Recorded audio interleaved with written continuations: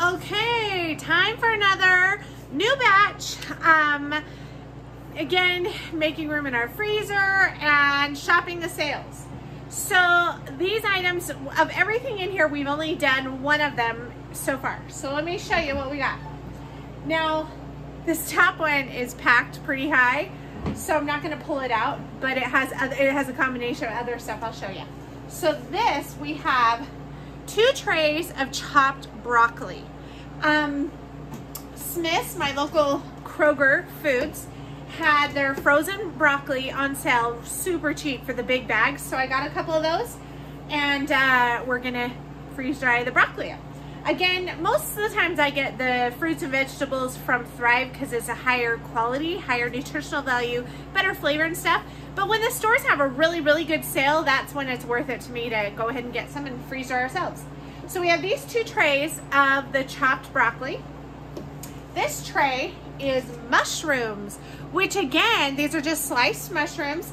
I got these from Smith's, the Kroger brand. They were clearance down for like 99 cents a container. So I bought a few containers, and I think I ended up buying 5 containers. So $5 is what it's gonna cost me to have all these freeze-dried mushrooms. So this top tray is about 2/3 mushrooms and 1/3 broccoli. But the broccoli was packed kind of tight, so I had to kind of squeeze it in there. Once it freeze dries, it'll shrink down, it'll be fine. But this last one is crinkle cut sliced carrots. We have done carrots before, and we love these crinkle cut ones, especially in our Thai chicken curry that we make. We love those. So we wanted to make sure we had plenty of those. Now, everything is pre-frozen, so I started the machine up for, it's actually kind of cold because it's getting to be winter, it is a cold day. So I had the machine started early, and it gave it about a half hour to kind of, I say warm up, but essentially cool down, until it got to about freezing temperatures, and then I added my trays because these are all pre-frozen. So the broccoli and the carrots were frozen when I bought them from the store, so those were easy. Just open the bag, dump them on the tray, pop them in the freezer to keep them frozen. Or, I mean, if my machine was ready yesterday, I could have put them right in the machine. But the mushrooms they weren't frozen. So I put those on a tray, froze them with, you know, the others that were staying frozen, and overnight, so they get good and frozen. And so now I could do them all together as a frozen batch. So I'm hoping these don't take too long. So I'm gonna put here pre-frozen. Oh, okay. Made me panic because it turned off. My temperature is at 21 degrees. So it says, the freeze dryer is working correctly. The refrigeration condenser may turn on and off until you load the food and press continue. Okay, so we're good. So I'm gonna hit continue because I did close the drain valve. Now it's gonna kick right back on, and it's gonna do its thing. So hopefully this is a pretty quick batch where things are pre-frozen. It always makes it a lot faster. So there we go. All right, I added extra time to this, so I'm gonna go ahead and do it. So I didn't want to have to worry about it ending in the middle of the night or late at night, so I just added enough dry time to go through the night. So we're at, yeah, 45 hours, but I added on like 12 hours, so not too bad. Okay, let's go ahead and open our drain valve.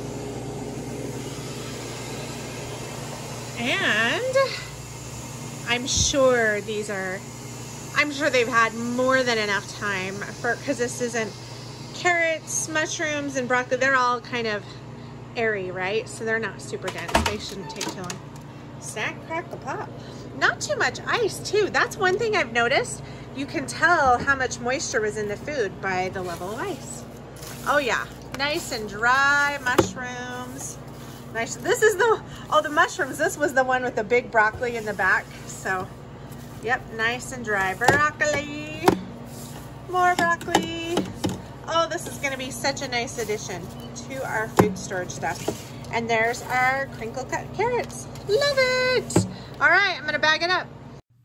All right, so it's Christmas season and it's crazy. So I'm gonna do a quick review by myself because my husband's schedule is crazy, almost as crazy as mine. So let me show you how these turned out.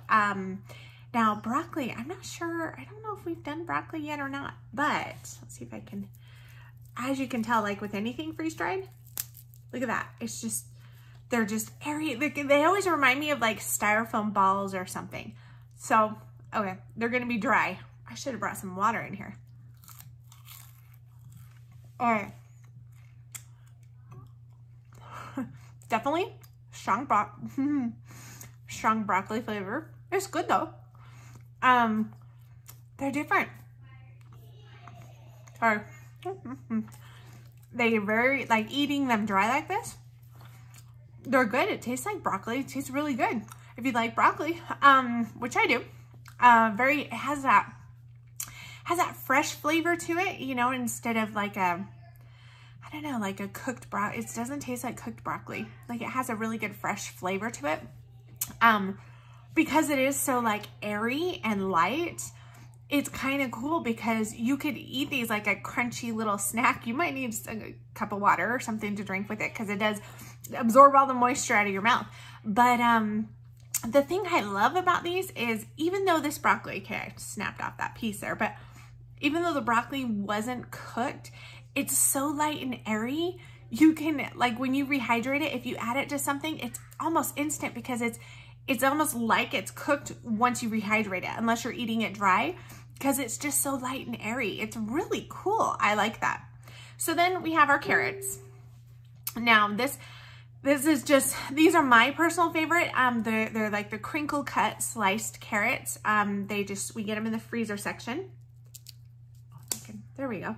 So you can see they just snap kind of like a chip, like a thick chip, I guess. And again, now these have a little more bite to them.